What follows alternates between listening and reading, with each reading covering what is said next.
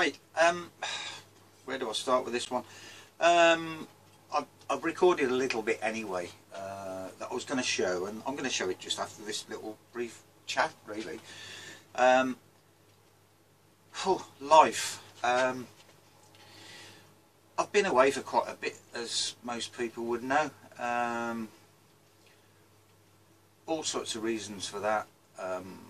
Recently, you know, life takes a different turn, doesn't it? And things happen in your life, and sometimes for the better and sometimes for the worse. But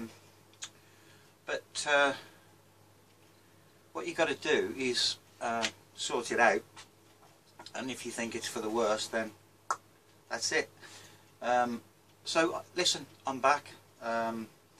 Nothing is going to interfere with my life anymore, ever again, and stand in the way of what I've been doing. And that's what tends to happen. Things in your life just get in the way, don't they? So not anymore, I'm glad to say. Carbonator is back here, and we're going to do some stuff. So forgetting all that rubbish now, that is, I'm sure some of you will recognise it, the piece of carbon, or what should we call it? Well, carbon. It is carbon that Dan was using in Australia.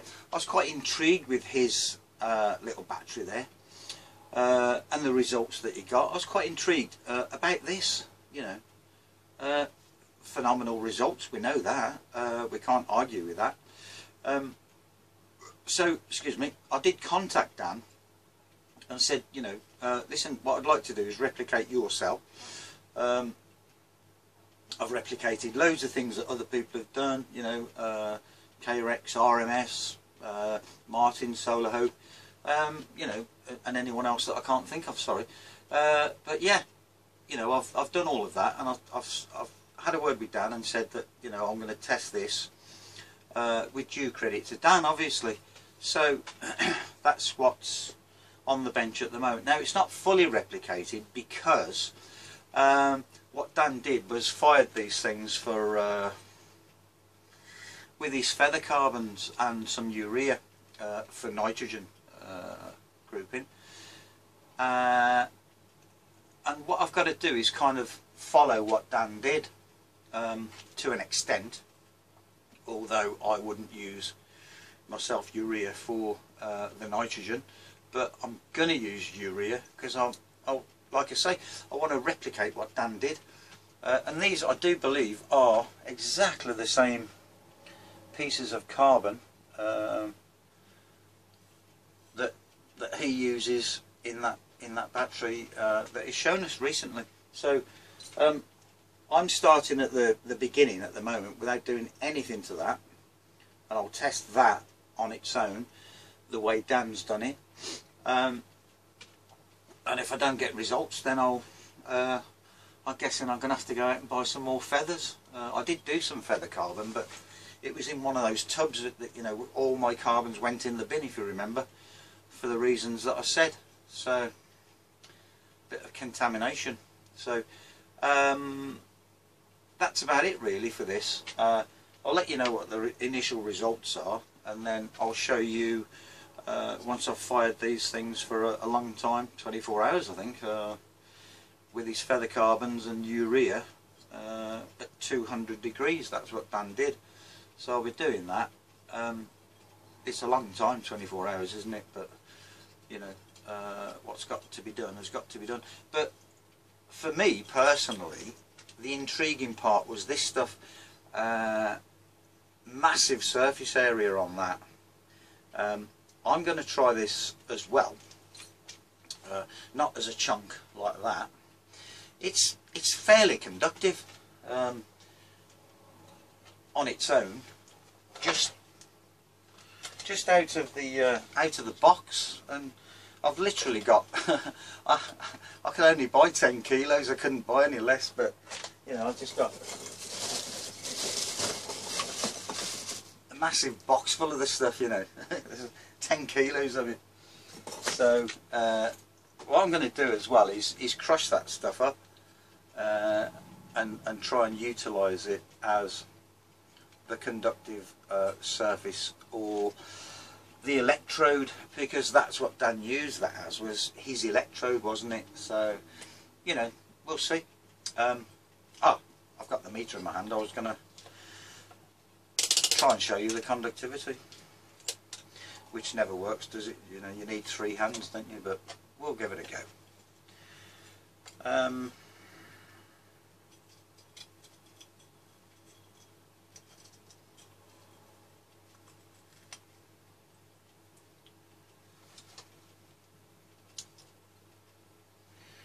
Yes, I'm 200 ohms. There's absolutely nothing in that piece.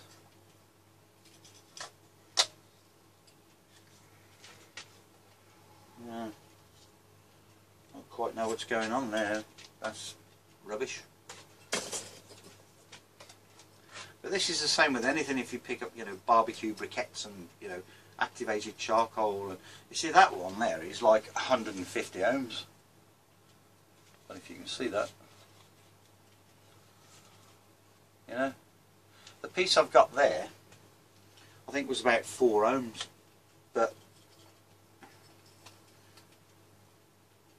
we can obviously work on it to get the resistance down. You know, I can fire it in the kiln. Well, actually, I think Dan did fire those in the kiln for 2 hours at 950 degrees, which is my preferred method in the kiln.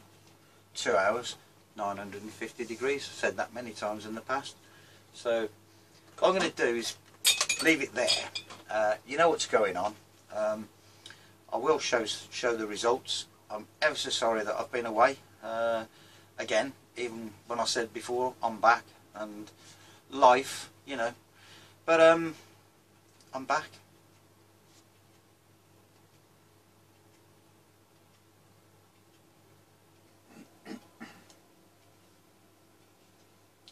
Right, that was pretty crappy, that other piece, wasn't it? I've got another one there, look. There's the leads, there's the meter. 8.5 ohms, I think it says. Even 7.8, oops, the light's gone out. Even 7.8, look, see? 8 ohms. So it does vary. Excuse me. But the thing you've got to do, like I said, is you've got to fire it in the kiln and make the whole thing conductive, and that's all there is to it. And what you need to achieve, obviously, is below 1 ohm if you can. So, and I've always managed that with all of my carbons anyway. You know, 950C, 2 hours, it just does it, and that's all there is to it. So there's lots and lots of stuff I've got to do. Even the zinc hexacyanoferrate, I have not yet, because I've been doing other things. I have not yet, and I would have obviously put this in the kiln to see if we can make it conductive. I don't know if we can, but you know, it's the obvious path, isn't it? You know, that's the route to take, and if you don't try, you don't get. So that's it. The other important thing was, I forgot to mention when I was talking about Dan and what is achieved, which is some achievement really. You know, you can't knock it. He ran that cell for 4 hours, I do believe, at 100 milliamps.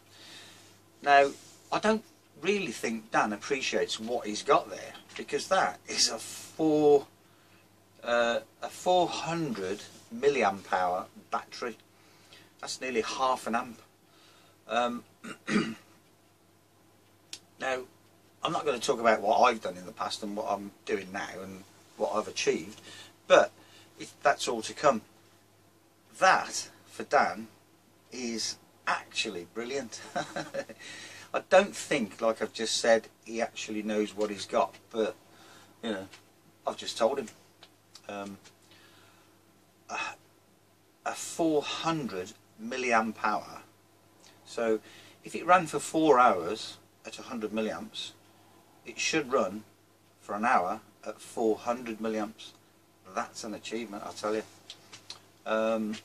I won't I shouldn't say this, but I'm gonna. I shouldn't really how do I say this so you all understand why I don't show some stuff. Recently RMS has shown us that plate that I think it was 6 inches by 6 inches by 6 millimeters thick, and he actually said that it was a 10 amp hour plate or cell, and he rated the battery with all of the other cells, you know, up to the 12 volts at something like 80 amp hours. Do you know what? That is something else, isn't it? That is something else. So what I'm trying to say is I don't want to show some of the stuff that I've done and the power ratings and all the rest of it until I've got somewhere near that. That's just me, you know. I've always been 16 steps behind RMS anyway, sometimes 2 steps, but for the most part, you know, the guy is brilliant, we know that, and he's a very clever chemist, we know that. I'm not, you know, I'm just an average Joe. Oh, must stop doing that. Yeah, defensive posture apparently, don't know why. But anyways, sidetracked again. Yeah, the reason why you don't see me these days showing that kind of stuff is because I want to make it better first, and I want to make it as good as I can first. So that's the reason. Now you know. I'll leave it at that now, because I'm doing too much of that again. And really what you want to see is action, isn't it, you know, and stuff like that. But this is still on charge. I'm going to charge it for, I think Dan charged this for 3 hours. Oh, forgot to set my timer. Getting old. So that's it.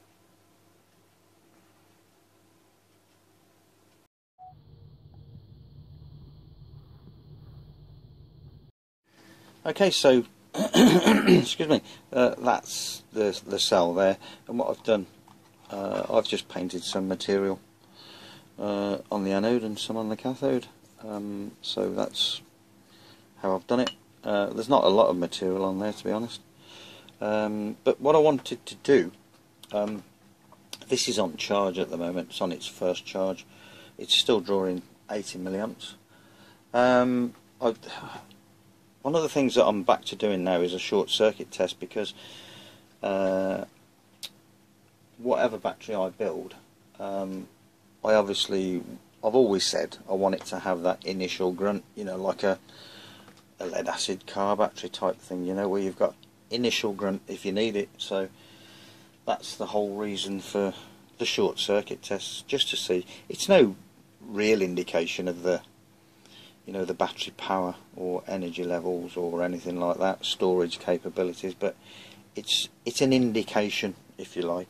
So what I'm going to do, that's set on 10 amps, and I'm just hoping now, because this is, like I say, experimental and the first one I've built, so I'm going to turn off the charger and I'm going to do a short circuit test and see what we've got. Well, it peaked at 1.68 amps then, so that's pretty good, I like that. And that's it, 1.1 amps there, look, 1 amp. So yeah, I'm not gonna push it. Now I've just put the charger back on and it's charging at, well, it was 270 milliamps, it's 170, 160 now, so yeah.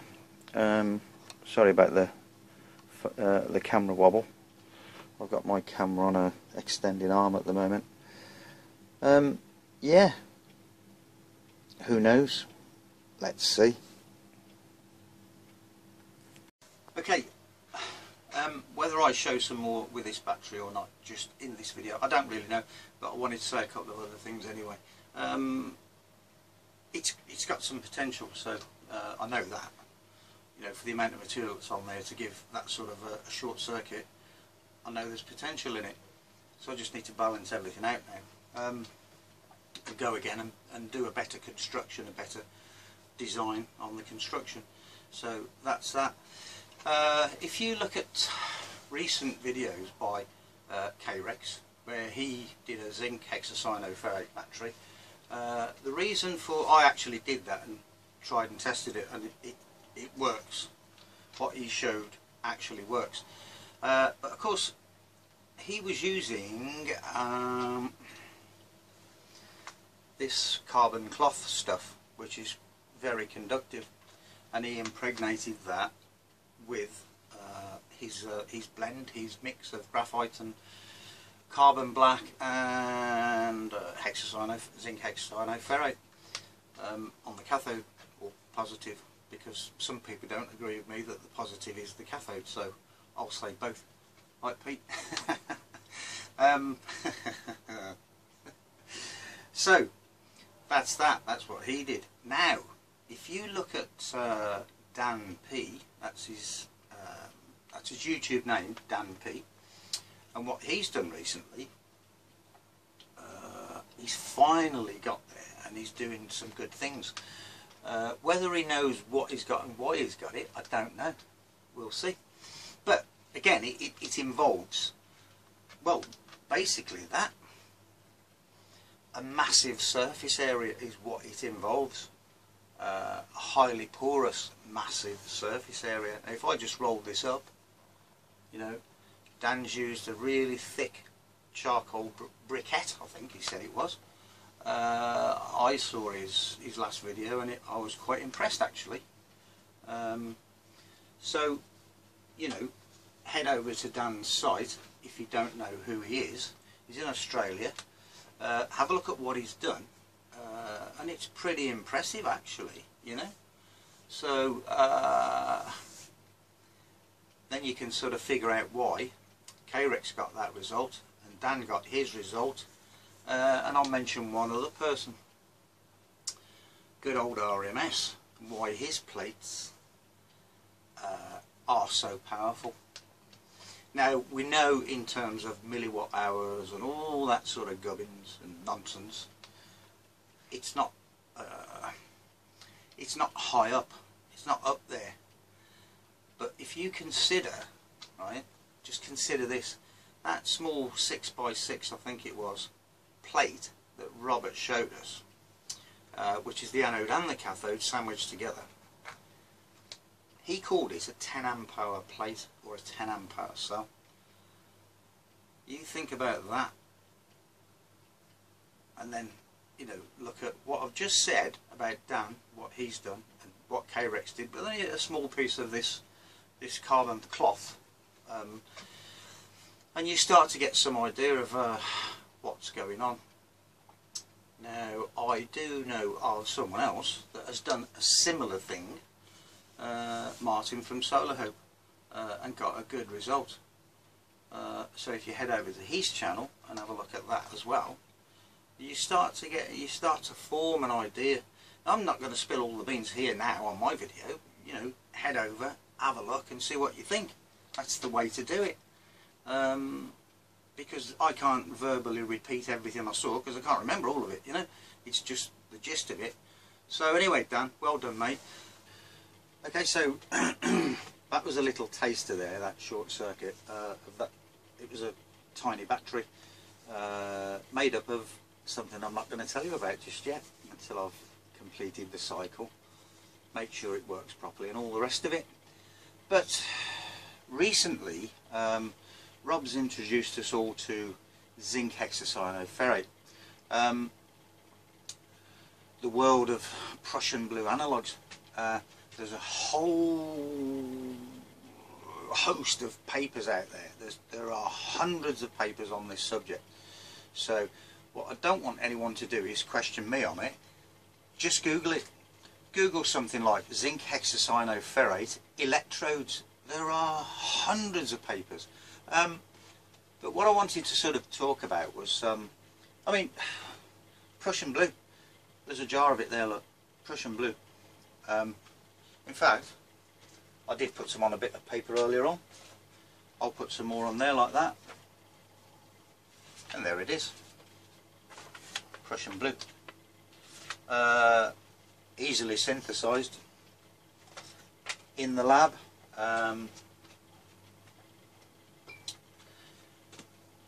I've got a jar there,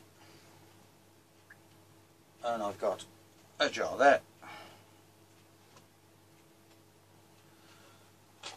and we just do that, and there's your Prussian Blue.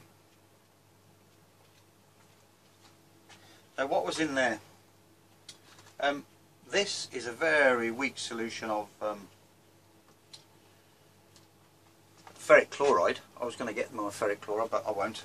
It's just a weak solution of ferric chloride. And in the other jar is,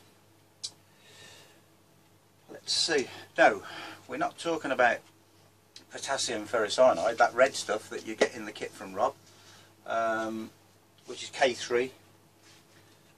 You need this stuff, which is K2, which is actually, it says potassium hexacyanoferrate, but we've got a 2. Okay, you can see that there is a 2 there, yeah, just on the corner there. So that's the stuff you need, not the other one. I mean, this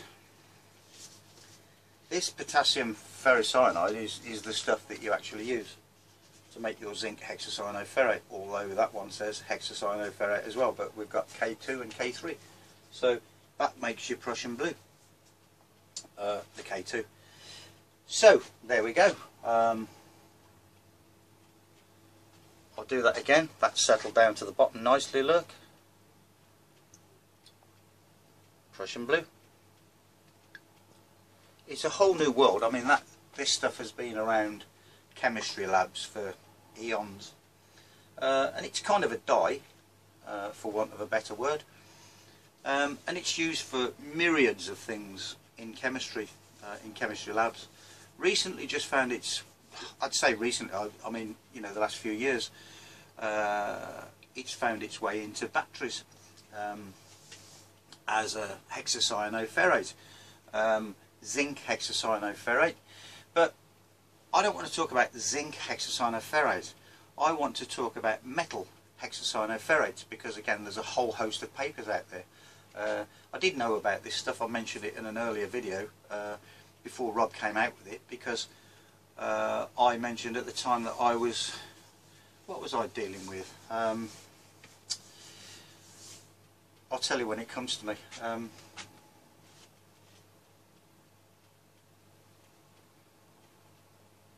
Can't remember now. But anyways, metal hexacyanoferrates. There we've got nickel,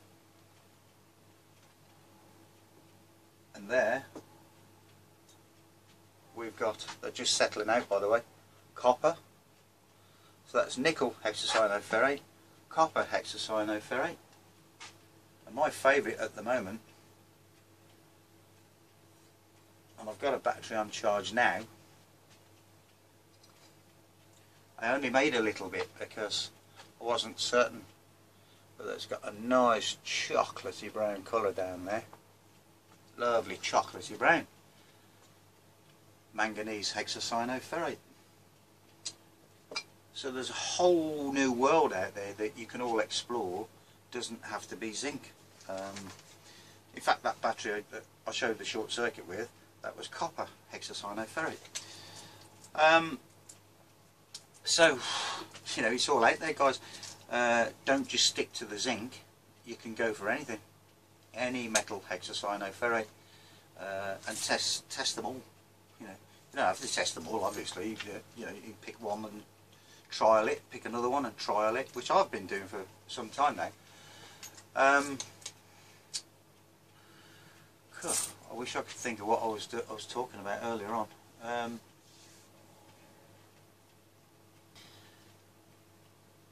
Titanium dioxide, nanotubes in particular, which is what I was pursuing at the time. But the difficulty in manufacturing that compared to the difficulty in manufacturing any of this. They are worlds apart. This hexacyanoferrate world is very energy friendly. You know, there's no nastiness to it with acids and stuff like that, which I had to use with the nanotube situation with the titanium dioxide. So I've kind of shelved that for now, and I'm going to pursue all of this.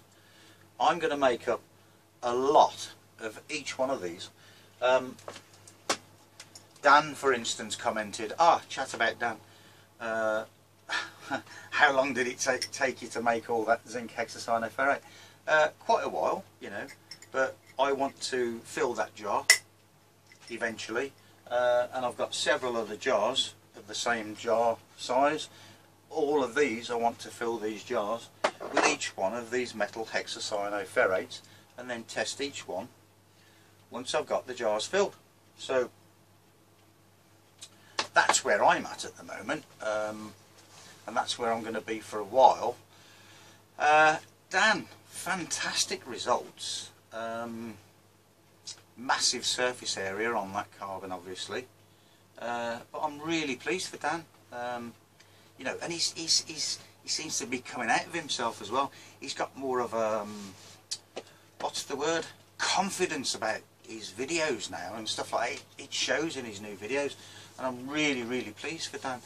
But anyways, that's about it for now, really.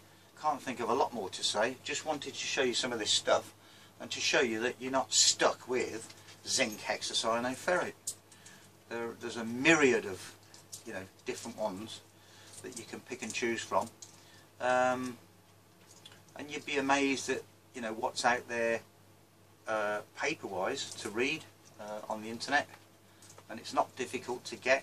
You know, there's a lot of PDFs out there. Just download the PDFs like I do, and read the damn things. So that's it, another short video. See you in a bit. Be good. No, sorry, can't leave it there. Since recording that, excuse me, that was going to be the short video.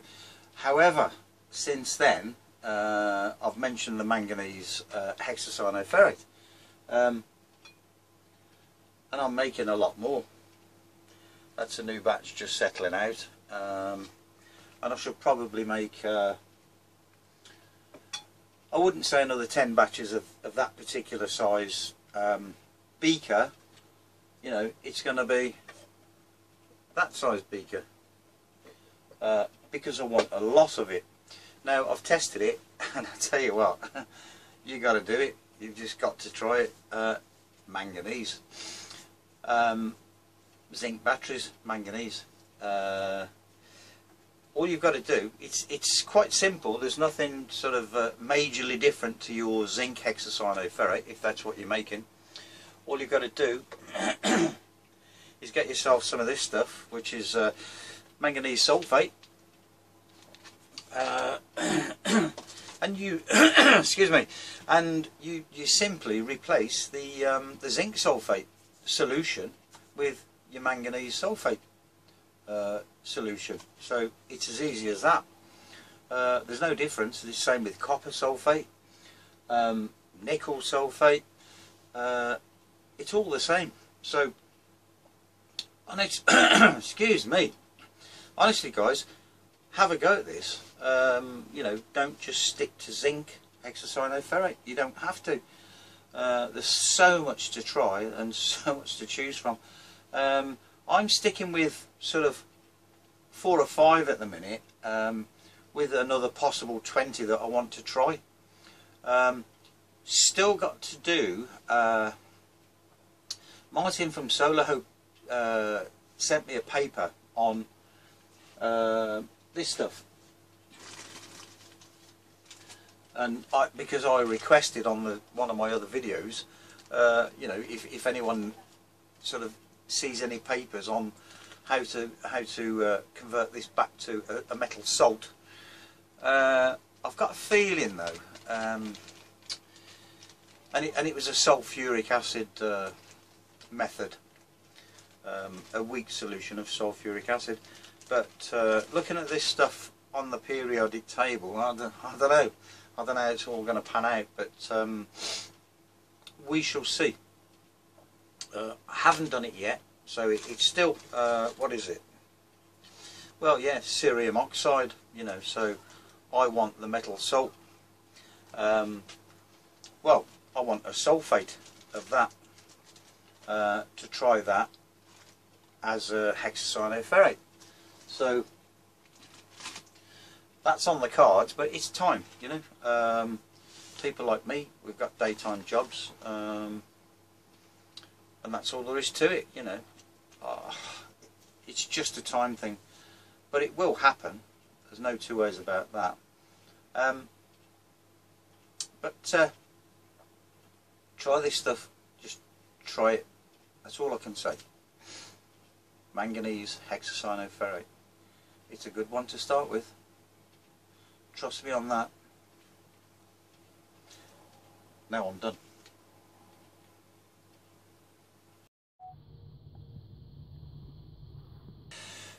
Okay, I've been recording this one over a few days now. What time is it? It is 3:10. It is Sunday, the, I don't know, something of February. I don't really care. This cell that I've been talking about of Dan's that I was going to replicate, I told you what I was going to do, which was just try the carbon as it is first, and then move on to what Dan did with the feathers and the urea and all that sort of stuff. But I've left this running now, sorry, charging for, I think it was about 50 something minutes. I charged it at 2.2 volts, same as Dan did. I've got a piece of copper wire around the top instead of that big piece of copper that Dan had got. Initially I couldn't get any voltage out of it, but the wire was too loose, so I've put this big clamp around it now. So I've put it on discharge at 50 milliamps, and it's still running at the moment. I'll show you some results at the end of this anyway.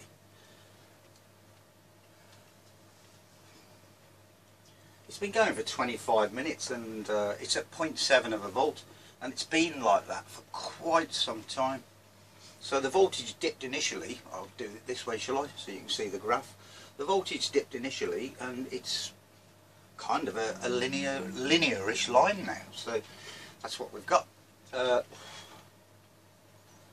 22 milliamp hours, 19 milliwatt hours at the moment, so I'll just see where it goes. Just leave it discharging, 50 milliamps.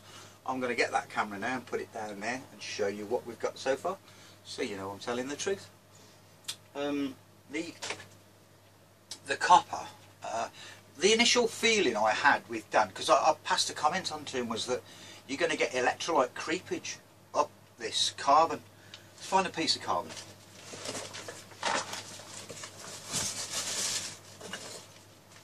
That was the stuff I've shown you already. And what you get with this piece of copper wire, or copper, or, you know, Dan uses stainless steel now, perhaps I'll get some stainless steel wiring. You get creepage, electrolyte creepage up the carbon, and I'm just looking at this cell. I'll show you it, and it is actually wet right to the top. That was my initial fear with Dan's original cell, but then I commented on the video, maybe you've got electrolyte creepage and some interaction from the copper, so you kind of got a galvanic cell there, for want of a better term. Having said that, he then changed it to stainless steel throughout the video, and I felt a right idiot actually saying something beforehand and not watching it all the way through. We've all done it, you know, we've all done it, so it's just one of those things, isn't it? So I'll stop doing that. It's a new day, and I'll show you this. Okay, so you've all heard of the Joe cell, I'm certain of that. This I'm going to call the Dan cell. So there it is. It's just sitting in electrolyte basically. It's, for want of a better word, a wet cell. Or two words I should say. So as you can see, that copper is not sitting in the electrolyte, but if you look at the top of this carbon, I can't, try not to disturb things too much. You know, it is wet, trust me, it's very, very wet, but I just can't. I'm going to move, I'm going to disturb everything. Oh, I've already done it, look. So, anyway, this is what we've got from this cell so far. That there was something that I did when I started manoeuvring it and all the rest of it, so don't worry about that. And if you look at that voltage, you can see what's happening with a 50 milliamp load. You see now I've got this now because I've just touched that and I've just moved it again, haven't I? So it's actually gone up, hasn't it? You know, something's gone up and not down. As I said, we've got 21 milliwatt hours, 24 milliamp hours. Let's see what we get, eh? Right then, so the run time is now 1 hour 12 minutes, as you can see. 0.47 volts, 50 milliamp load still. Capacity 60 milliamp hours and 43 milliwatt hours. Don't know where this is all going to end, but excuse me. To be fair, I just want to upload this video today just to be doing something really.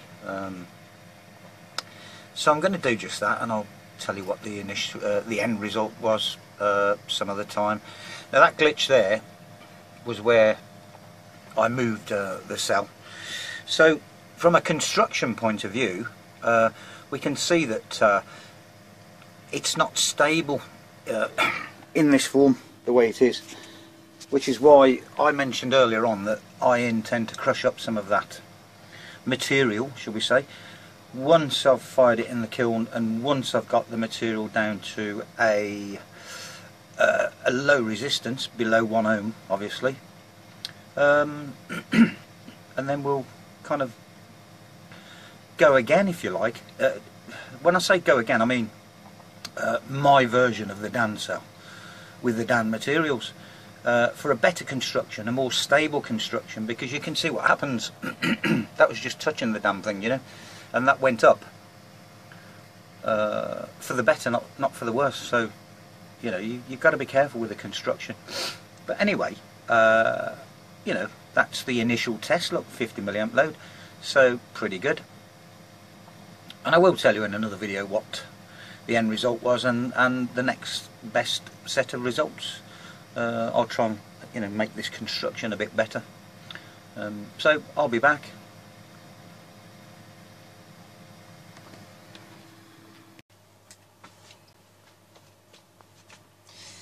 Yeah, I know, but no one ever tells me off, so, you know, I'm doing what I want to do, and I want a cigarette, and that's all there is to it.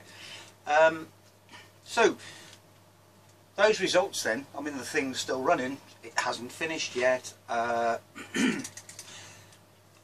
Arthur Schroeder, hope everything's okay your end, mate, or as good as it can be. I did say to you that what you're going through, I know from experience, so my heart still goes out to you, mate. That's all I can say, really. I hope all is well. But anyway, back to this then. I'll come back soon. I intend to do lots and lots of videos the way I used to, without stuff getting in the way. You'd be good. Carbonator's back.